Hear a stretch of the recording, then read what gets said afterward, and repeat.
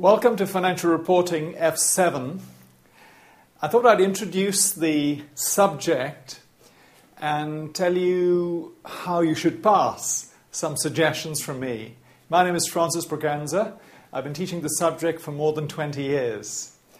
So I hope to share my experience with you as I give you some ideas, some tips as to how to pass this paper. I must say it's a very easy paper to pass. The pass rates have been one of the highest amongst all the ACCA papers, but the syllabus is large, a vast syllabus. But in the midst of all that, there's a certain pathway you take to pass. And that's where I'm going to take you, show you that path through the syllabus. So, financial reporting. What is F7 all about, you ask? It's a second-level accounting paper, so I might just highlight that word second. It's worse than the AAT, CAT, F3, that kind of thing.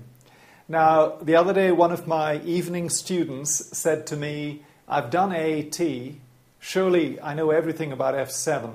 I had to take him aside and say, do be careful. Doing the AAT, or indeed CAT, is not the same as doing the ACCA. So even though you might have introduced, or had introduced to you, certain areas of the syllabus that seem similar to F7, you must acknowledge the fact that F7, of course, is a much higher level. So do be careful of that. It is second-level financial accounting. It tests understanding and, of course, time management. The biggest reason why people fail this exam is because of poor time management. So you've got to be quite tight with your time. So I might highlight that as well. What else can we say? The other thing to remember, of course, is that you must be able to prepare financial statements, basically final accounts. Now what that is, quite simply, those of you who have done some first-level accounting, which is, of course, assumed at this level, but don't worry, as I take you through the F7 paper, I will guide you through some bits that you feel you might have missed if you've been exempted from F3, because I teach that as well sometimes. The key point, of course, is if you've got a company, or indeed any business, mainly a company, that carries out certain transactions, buying and selling certain things, these are described in the language of accountancy as debits and credits.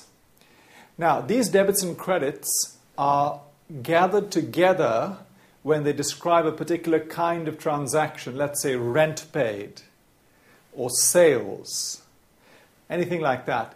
Items that are similar are gathered together, be they debits or credits, into what's known as a T ledger account. It's like a T ledger account.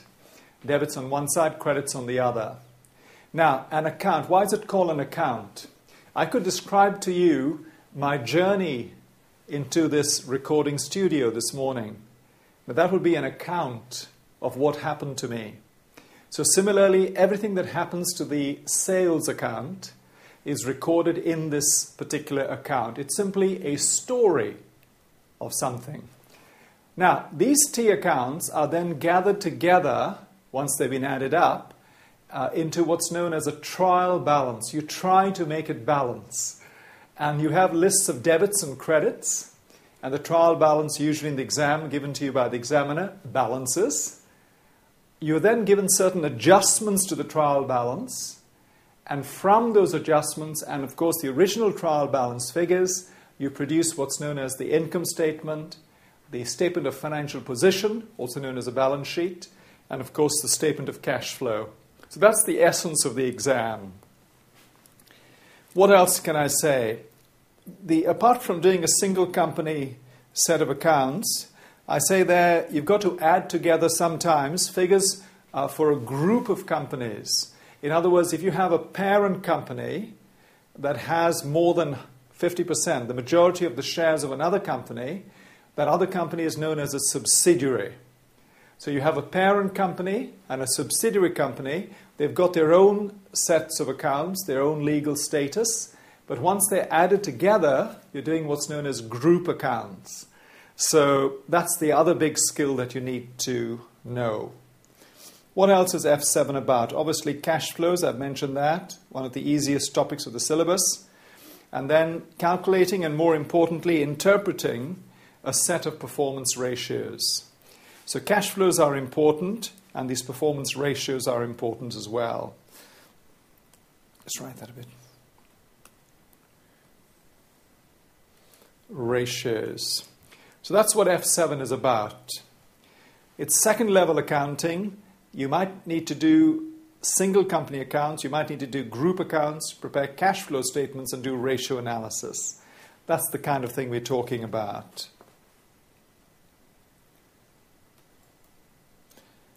Right, the syllabus areas that we can speak about, the syllabus areas. The first area, of course, is the conceptual framework. Then you have the regulatory framework. What are the concepts that underpin financial accounting, indeed financial reporting at this level? Preparation of financial statements, as I was explaining to you. Business combinations, which means groups of companies coming together. And, of course, analyzing and interpreting. Now, the biggest problem for us, the biggest challenge, is that the paper, especially in Part C, is based on international standards. And there are about 30 of these standards. So that's a big challenge for us as we run through that particular area. What else can we say? The exam format itself. F7 is assessed by a 3-hour paper-based exam plus 15 minutes of reading time. Use those 15 minutes as you start, before you even start your 3 hours, as soon as you go into the exam hall. And once you've got past all your admin activities, the 15 minutes should be spent selecting your best question. I remember when I was a student years ago, I looked at the paper. I found it quite difficult, the highest level of accounting that I did. But there was one question I felt I could do very easily. Now, even though I felt I couldn't do some of the other areas, foreign currency and other things, the fact that I could do one of those questions, even though it was only a 10-mark question, it gave me such a boost of confidence that I was able to sail through that question with a minimum of effort, and encouraged by that, I was able to face the harder questions. So I'd always recommend doing your easiest questions first, and that seems to spread, that confidence seems to spread into the other areas. So that's what I would suggest to you. Keep your confidence up, do the easiest question first, use your 15 minutes to make that decision at the start. Of course, you're allowed to write all over your question paper. So if you've got a group of companies, you may consider working out the percentage for the group structure, for example. You might consider using those 15 minutes to work out some of those adjustments that you get in group company accounts. So that's how I would use my time. But during the main course, I'll explain to you how to use your 15 minutes wisely.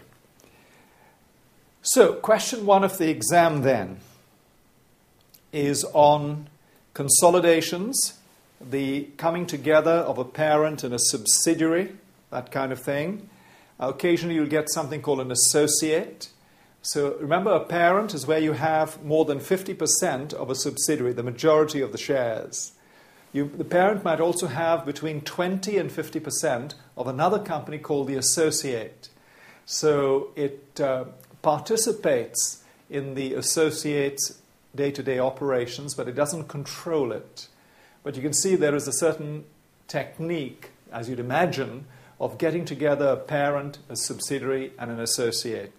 That concept is examined in question 1, consolidations. It includes a small discussion element, and computations are designed to test the understanding of principles. So I'd like you to underline that word understanding, because that really is what this exam is about. You have to demonstrate some understanding. Don't worry, I'll show you how all that works as the course unfolds. It's a very easy paper, remember that. Never forget that. Big syllabus, but the way to pass it, be good on consolidations.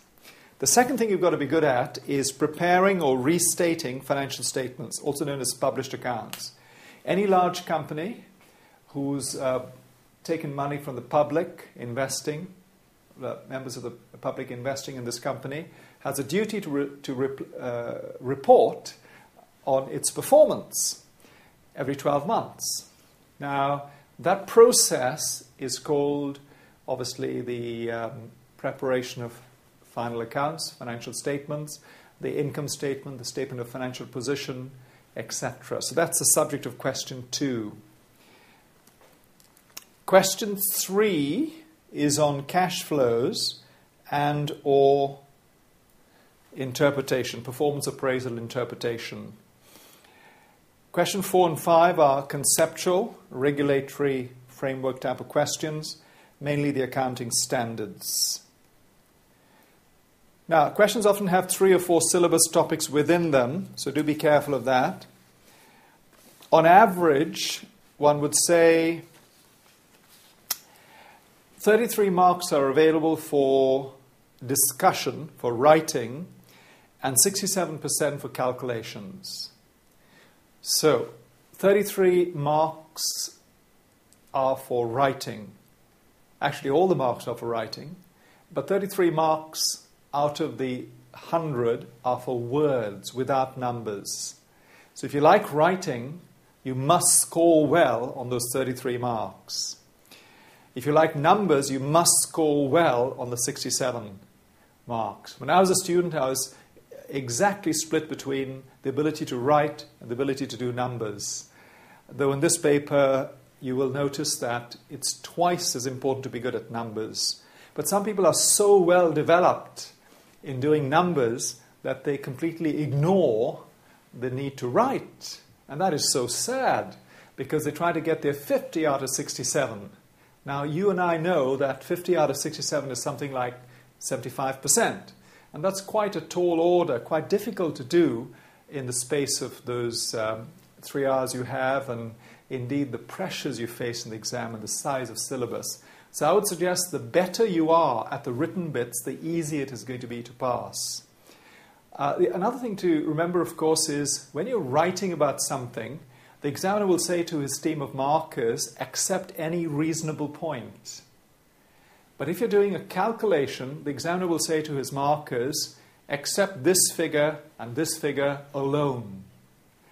Okay, if you get it half right, you get half the marks. But it isn't anything like accept a reasonable figure. So what I'm saying to you is it's actually easier to get the 33 marks of written material than it is to get the calculations, because the yardstick, the measurement used for the numbers is very objective. It's either right or wrong. Maybe it's half right. But when it comes to the words, as long as the idea is correct, you will get the full marks. They tend to be quite lenient with the writing bits of the paper. And so the examiner tells us at these conferences, please be careful with encouraging your students to do the writing. Tell them not to ignore the writing and only do the numbers, because that is a dangerous way to approach F7, which is why the pass rates in some centers fall, because people are reluctant to write. So, what else can I say about this wonderful paper?